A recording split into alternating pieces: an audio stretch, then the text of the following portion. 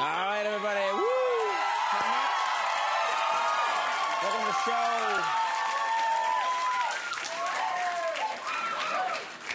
Welcome to the show, ladies and gentlemen, and a happy St. Patrick's Day to everybody.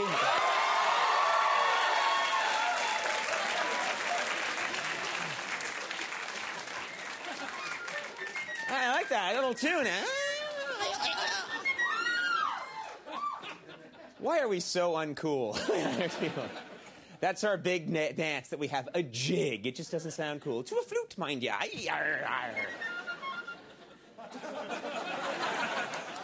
You're Italian, aren't you? Yeah. No, happy St. Patrick's Day, a very big day. Today, of course, is St. Patrick's Day, and it's late at night. So, folks, if you're watching this and you're Irish, you obviously have a TV in the bathroom.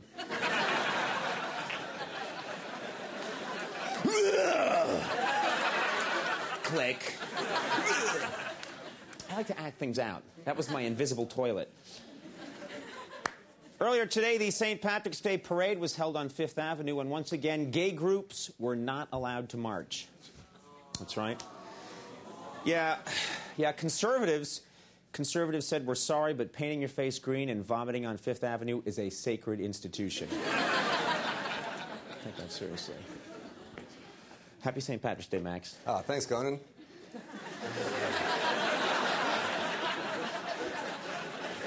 You had my back on Hanukkah, so... I wore green for you. Yeah, very nice, thank you. What else is going on in the world? Cinemax. You have good porn. Cinemax... I was trying to think what comes to mind with Cinemax, and it's always like, we could just stay here.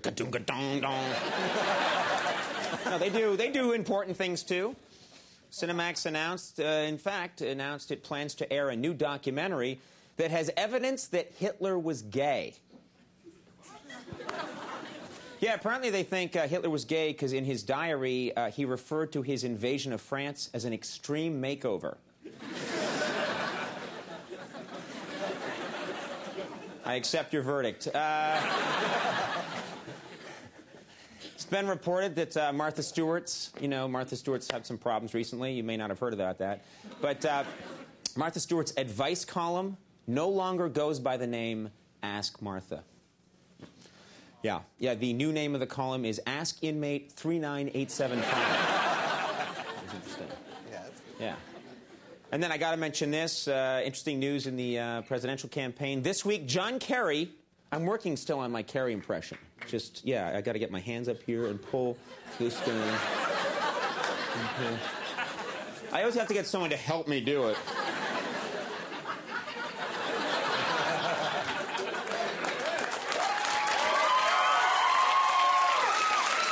Is this any point? No? I tried this the other night, and I actually got a kid from the audience to come down and help and we used his hands, too, and it got very close. But he had to touch my head to do it, and it was gross.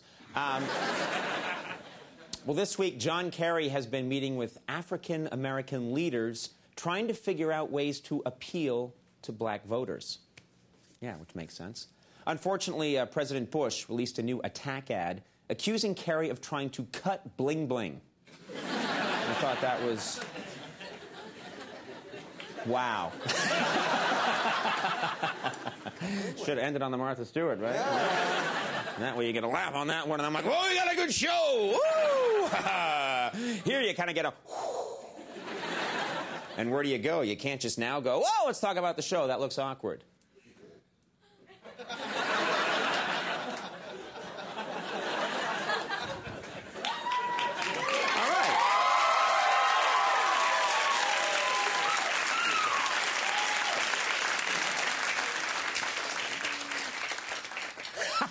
Well, let's talk about tonight's show then, shall we?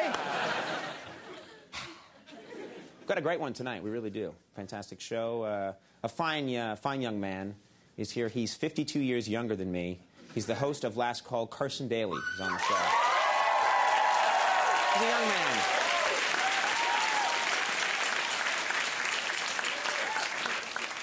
I'm 58 years old. It's incredible. You know our second guest tonight. I am not. Deonta's like, yeah, I thought it was at 59. You know, our second guest from Ally McBeal, now she's on the critically acclaimed show, hilarious show, Arrested Development. Portia de Rossi's on the show.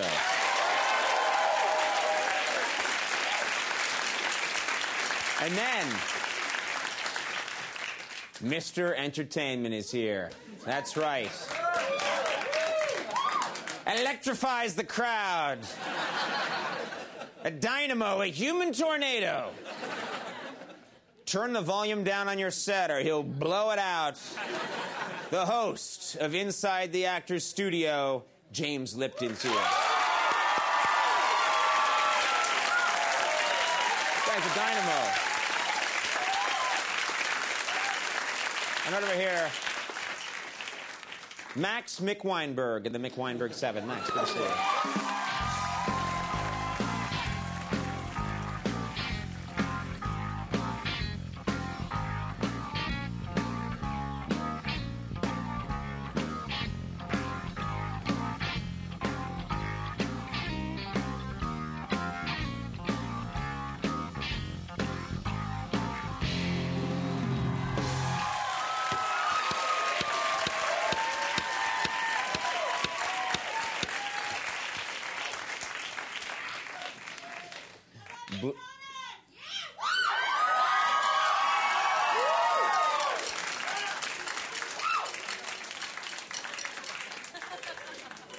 What the hell was that?